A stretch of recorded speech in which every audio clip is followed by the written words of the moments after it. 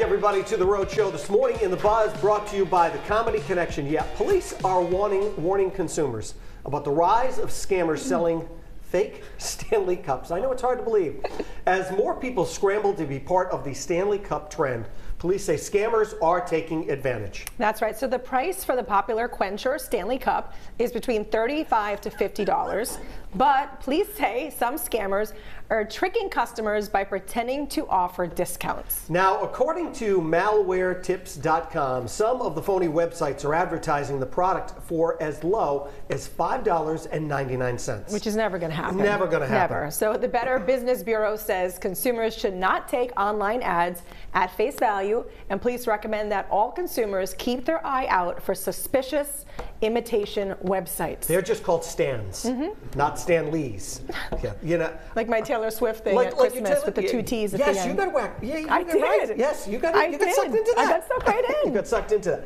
I understand. There have been things all of our lives that people go berserk for. When I was a kid, I remember my sister wanting the Cabbage Patch doll. Ann and Hope over here in Seekonk, I remember her standing in line. Yeah. My mother waiting to get the Cabbage Patch doll. Oh, yeah. Back in like the late 70s, early 80s. Yeah. That was a huge craze. Huge craze. When I was also a kid, I remember I wanted Atari.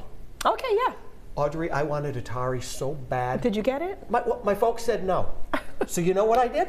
Save up? I saved up my money. And they said, you're going to buy the thing, and you're going to play for 5 minutes. And that's going to be it. That's going to be it. So just to prove a point, I saved up my money, and I walked to Child World that used to be on Newport Avenue in Pawtucket. I think there's a CVS over there. Right, yes. And I walked there, bought the Atari, set it up, and I played with it for 5 minutes. There you go. But you paid for it. I wish I had it now, though. But you paid for it. I wish I had it now. You know, for me, it was Guess jeans. It was the Benetton rugby shirts. Right. Those were a huge craze. Right. To be honest with you, the Cabbage Patch Kids, that was within my age as well. Yep. I finally got, it's funny, we got one, and believe it or not, its name was Iona Audrey. Really? Yeah. Wow. That was my name. You get the birth certificate. The birth certificate with it. Yes. And then do you guys remember My Buddy? Oh, yeah. My Buddy. Brenton does. My Buddy. Oh, I do. Yes, I do. Yes. Buddy. Yeah. So those were like those were a big deal. So again, I know like every age group has their things, but I'll tell you, Victoria's Christmas list, she wanted a Stanley. Right. These Stanleys are so. I mean, every kid you see walking into like an elementary, middle, even high school. Everybody's got it. And I have one, but you guys know, and Brendan, you can attest to this. I've had one for like 2.5 years. Right. So I did not jump on this bandwagon. Right. And I love them. I tell you, the ice stays cold. It does. Ice stays in the thing all day. It does. My kid was going back to Boston. She had it in her bag. I said, you better push fantastic. that way down so somebody doesn't rob you. But I use it. It's not just an accessory. Right. She could travel back to Boston in the Stanley. She could. That's how big it is. Yes. And you're right, Audrey. Ordinarily, I would be making fun of you. I know. In a friendly manner, but you had yours way before this craze. And I remember asking you, what is that? Right. And Audrey, what brand of jeans did you say it was? Guess. Do you remember Guess jeans? Guess jeans were big. With they had the little triangle on the pocket in the back. So what brand? Guess. Levi's? Oh my God. Sorry.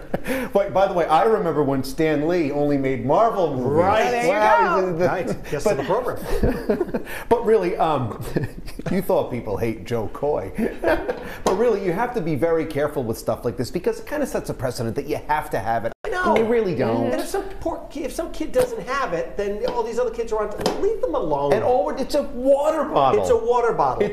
As Master Joe would say, it's a water bottle. Right. But it's a great water bottle. Look, it's a great one. I'm going to get you two on it. You guys, it's going to, I don't want to say change your life. It may. That's a little bit overboard. All right. But you're going to love it. Take it easy. I'll be looking for it. Check in with our viewers. Stocking stuffer. It'll break the stocking. Ridiculous.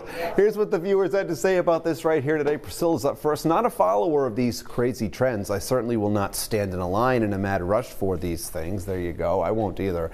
Lucy shares, we still have an old Stanley bottle in our kitchen closet that we pull out every summer. We don't follow trends. We just hold on to items that may be old but still functional. That's true. These things come back too. You never know. Stanley's from years ago. Greg has a fun, laid-back take on all of this. Bandwagons are a lot of fun. Jump on, off, whatever. And James wraps up the comments echoing.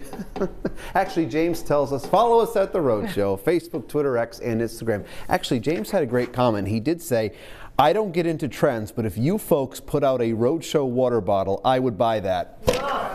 How long have we been saying?